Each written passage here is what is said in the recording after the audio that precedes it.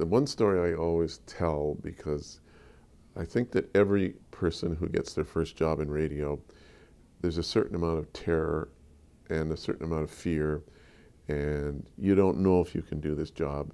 But the most important thing is holding on to and hanging on to your job. And I was very young, I was still a teenager when I started at CKY. And I don't know whether I was just too young, too immature, but I didn't quite grasp how important it was to behave and hold on to the job. And I worked at a station that had no key to the door. Everybody got in because there was always somebody in there, and they buzzed you in.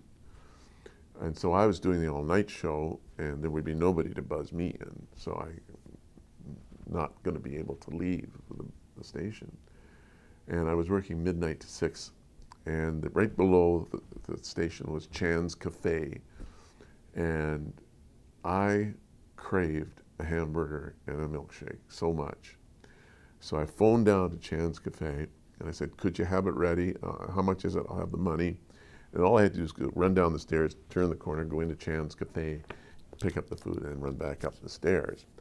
But I knew that I had to prop open that door, because if the door was closed, I wouldn't get back in.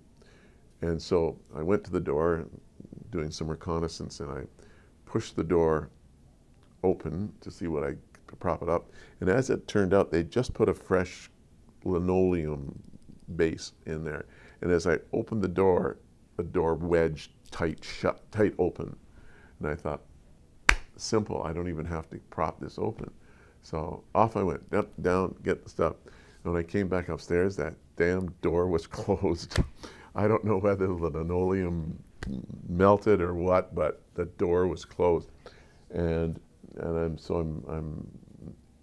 18 and a half or 19 or whatever. And there's a record playing that I know is 3 minutes and 45 seconds, which is a long time for a record in those days.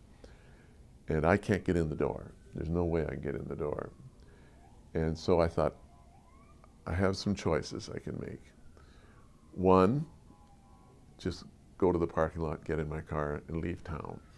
And I contemplated that, because I thought, that's probably all I can really do. And just say it. If anybody says, did you do that? No, it wasn't me, it was somebody else. But I thought, well, I'll take a chance. I knew there was a fire escape around the back.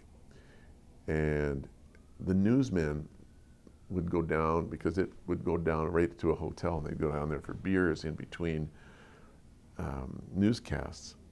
So I thought, well, I'll just scramble up that fire escape and see if I can get in that way. And of course, it has one of those doors that, goes from the inside. There's no handle on the outside. So I got up there, and I could see there was no handle on the door. But it had snowed up on that fire escape thing, and the snow had just held that door open a crack. Just held the door open a crack. And I was able to open the door, get in. Now I had to go quite a ways from the newsroom all the way down to the control room. And I'd run up the fire escape, got in, ran down the hallway, ran into the control room, and sat down. And I actually made it back before the 3:45, before 3 minutes and 45 seconds had gone. And so I succeeded.